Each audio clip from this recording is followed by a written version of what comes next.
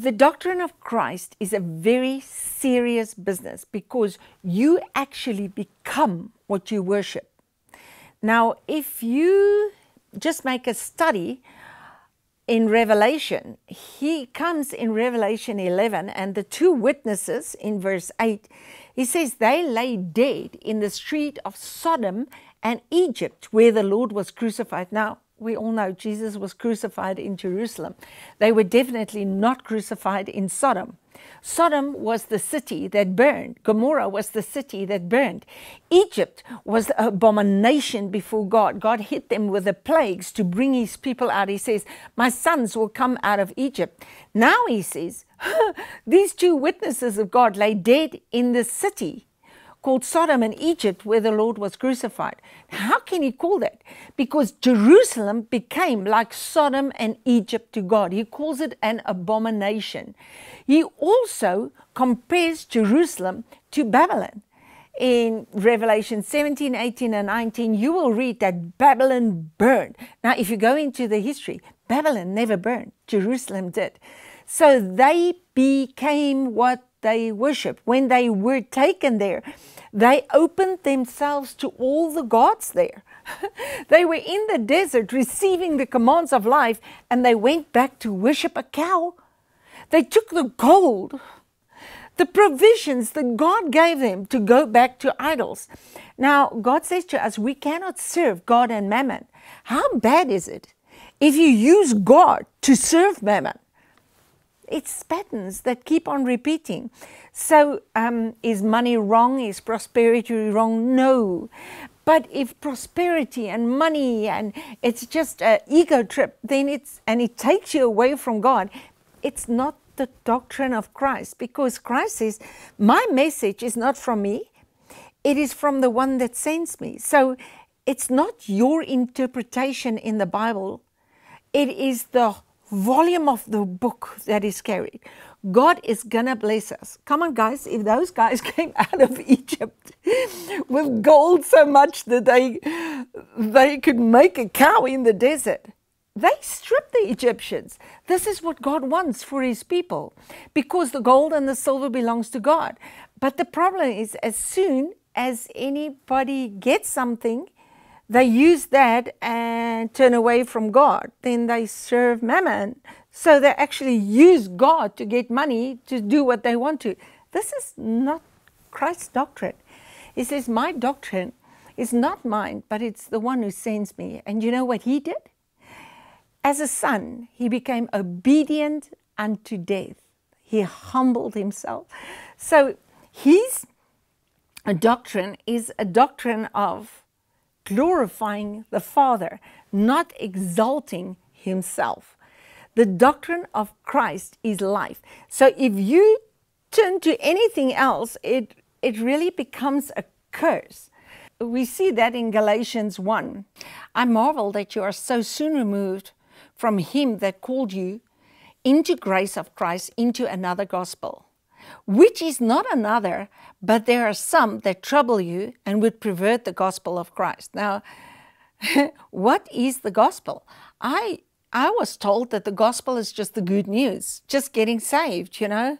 That's the ultimate thing, is to be saved. But this is not what the Bible says. He says, Jesus Christ abolished death and brought life and immortality through the light of the gospel. And this light is shone in our hearts. So we have this earnest that will take us to the purposes of God if only we believe. Now, the reason why we don't take it is because we get diverted in our doctrines.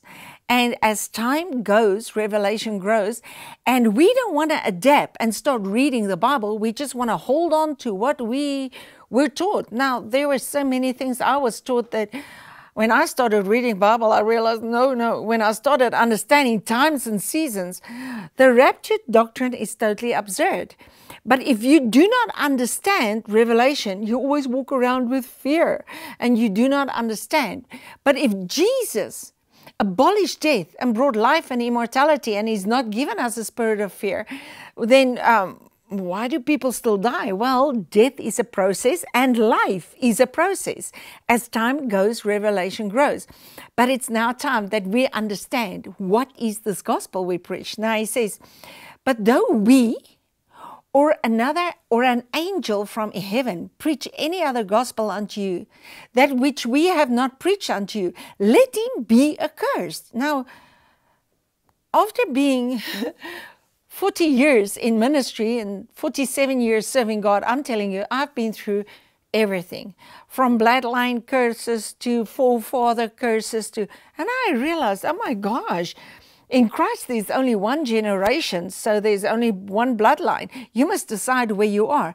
But wrong doctrine have taken us on so many routes that we've totally perverted the gospel of Christ.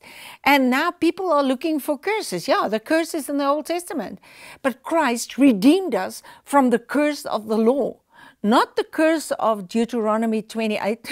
I just listened to a sermon this week of Quibbers, where he's explaining the law has blessing and cursing, good and evil. But Christ came and redeemed us from the whole law, which is a curse, because nobody could do it.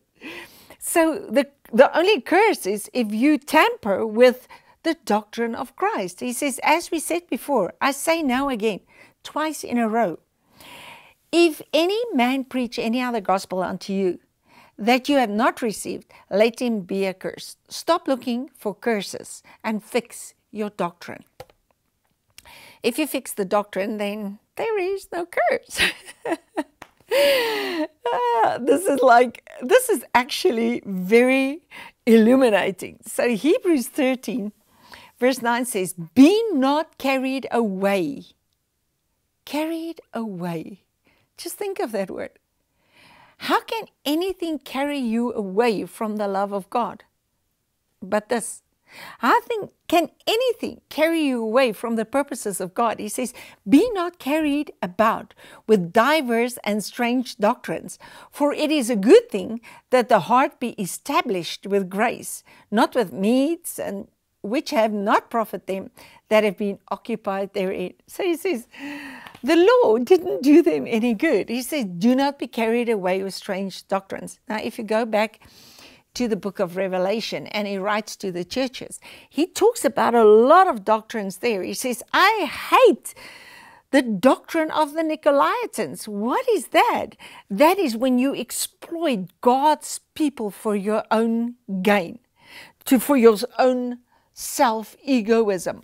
Oh, my word, guys. You know, so many times people hold back their tithes because of what people are doing. So you must understand the spiritual and the natural connotation of it. If you honor God, it is, you are busy with God, but earthly people receive it. But you are accepted. People receive your money, but you are accepted in the beloved. And this sets us totally free. I just love the whole concept of honoring God with your tithing, because it is not, you know, it is not a law thing.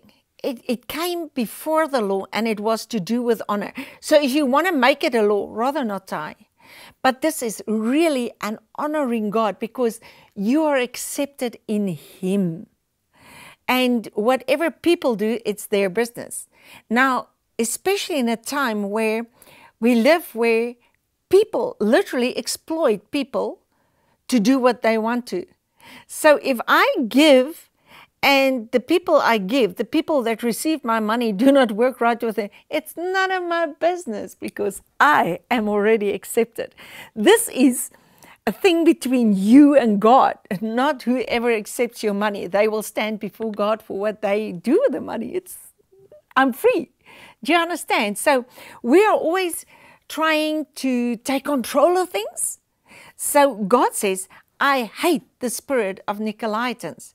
Now, the spirit of Nicolaitans is literally exploiting God's people for your own gain. And you can do what you want to. But the God of this world is money. But the gold belongs to God, so I'm sorry for them. Money is just a symbol of what's lying in the reserve banks. So what is in the reserve banks, it belongs to God. It's going to come to the right places.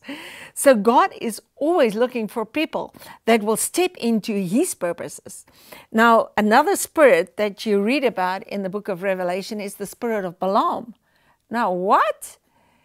He came and he wanted to curse God's people for the gain of money. But God said, what I have blessed, you cannot reverse it. And nothing anybody else will ever be able to change. God's decrees are set and they are yea and amen. His promises are there.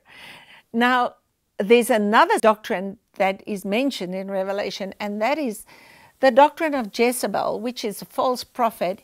And that is when we disturb the authority realm of God. When you are a son, it doesn't matter if you're a man or a woman. But if you are on this earth, walking on this earth, he says we must walk in the Spirit. In other words, we're not flying in the Spirit. There is a certain order in the natural. And we know that the authority always comes from the top. So it's the husband, the wife, the children. And when that authority is disturbed, it is a mess. So I'm not trying to be a man, I'm a son.